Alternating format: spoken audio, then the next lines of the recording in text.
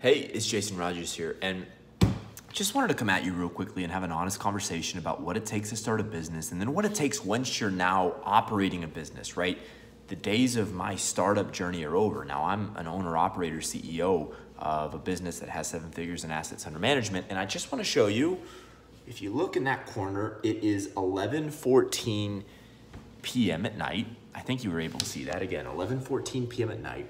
At this point, I'll just assume I'm not BSing you. That's the truth. That's what time it is. You know, I've been working today for probably 15 hours. Now, I'll show you, you see all these colored folders here? There's like 20 of them or so. You'll be able to see that. If you look, you'll see cash there. You'll see a check there. And you'll see, in each of these folders, there's money, right? There's the cash for that one. And every one of these folders, you know, I'll go through one more just to show that I'm not facading this. I think the cash is on the end. Yeah, there's the cash, right? So there's cash in all those folders, right? So what's going on here? Well, this is a depiction of the reality of business in starting a business.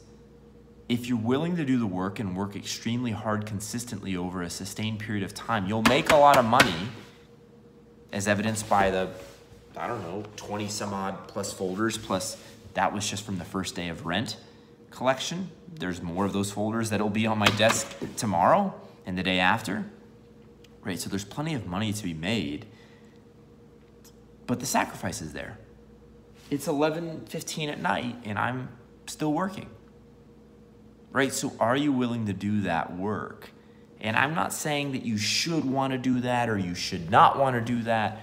I just want to be honest about what it really entails and then allow you to make the decision for yourself.